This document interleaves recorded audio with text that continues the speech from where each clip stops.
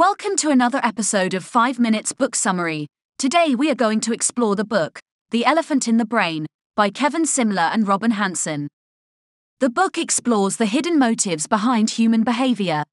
The authors argue that we often deceive ourselves about our true intentions and instead act in ways that serve our selfish interests.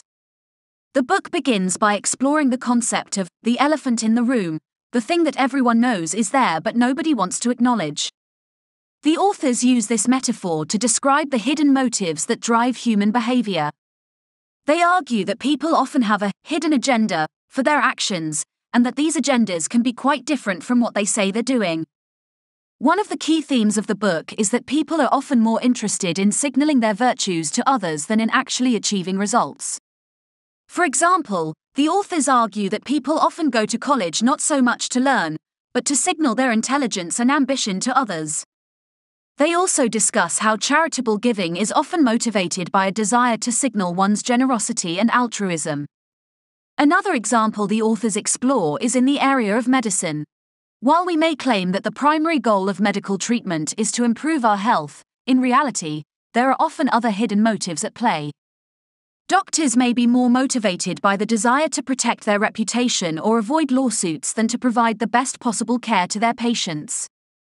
Another theme of the book is the concept of informational asymmetry, the idea that some people have more information than others, and that this can lead to power imbalances and manipulation. The authors argue that many institutions, such as corporations and governments, are designed to exploit this asymmetry of information for their own benefit.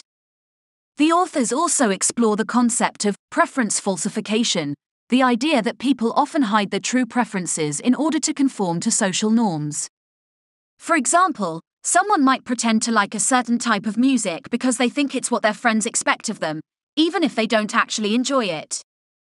The authors argue that this can lead to a lack of diversity and innovation in society, as people are reluctant to express their true preferences. Overall, The Elephant in the Brain is a fascinating exploration of the hidden motives behind human behavior. It challenges us to question our own intentions and consider the possibility that our actions may not always align with our stated beliefs. By shedding light on the ways in which we deceive ourselves, the authors provide a powerful tool for understanding human behavior and improving our decision-making processes.